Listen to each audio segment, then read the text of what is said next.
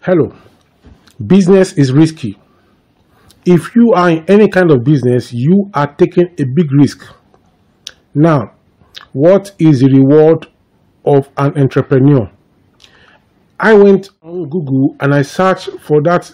I asked that question. I asked Google that question, that what is the reward for an entrepreneur? And Google answered that the reward of an entrepreneur is profit. I checked the second answer.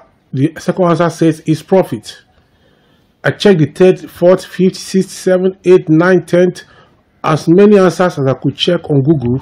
The answers are telling me that the reward of an entrepreneur is profit. I remember vividly in my economics class in SS1, SS2. I think it was taught in SS1 where we talk about production and the factors of production.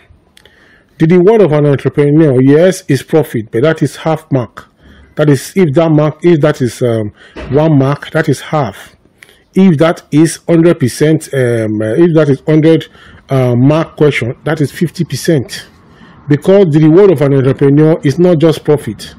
The reward of an entrepreneur, in real sense, is profit or loss.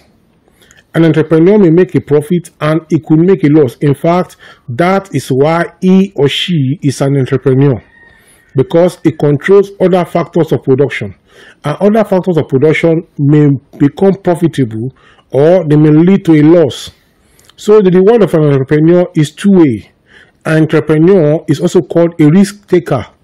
It's the one that takes the risk. That's why its reward can be profit, can be loss. If you make profit, it can be so much. If you make a loss, it can be so much. Profit can be so little, or loss can be so little. It can be minimal or it can be maximal in terms of profit or loss. Now, many people do not want to become entrepreneurs because of this factor of profit or loss.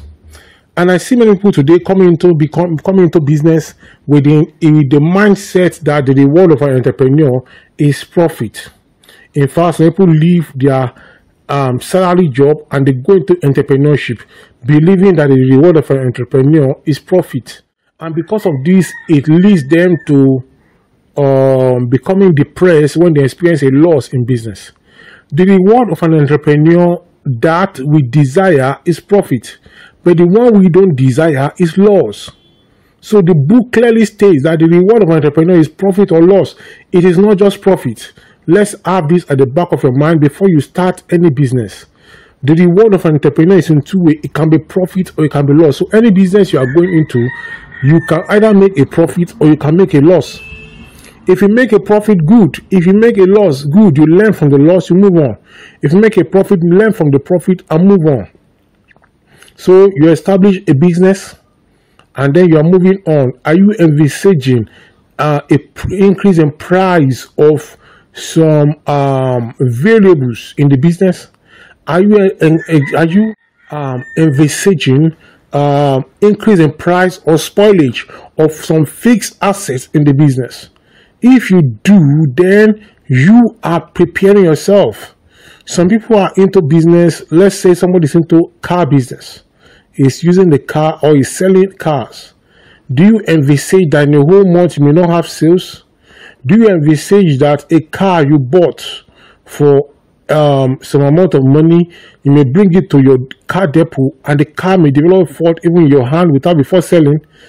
Do you know that the amount of money you spend in repairing the car, you may not be able to put it on top of the car for people to buy it if you are going to be able to sell the car in good time? So on a particular car you're selling, you may make a loss.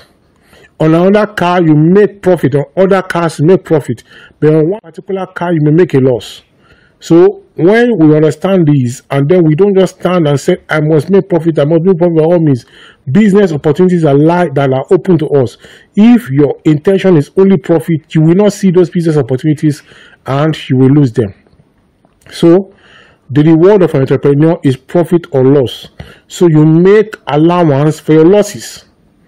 I teach people how to go into business and different businesses they can do. But I've seen people interact with me and their main goal, their main intention is that they just want to make profit by all means. They want to make profit by all means. Yes, you should make profit, but you must make allowance for losses. I'll tell you more on this in my next video. Let's go now.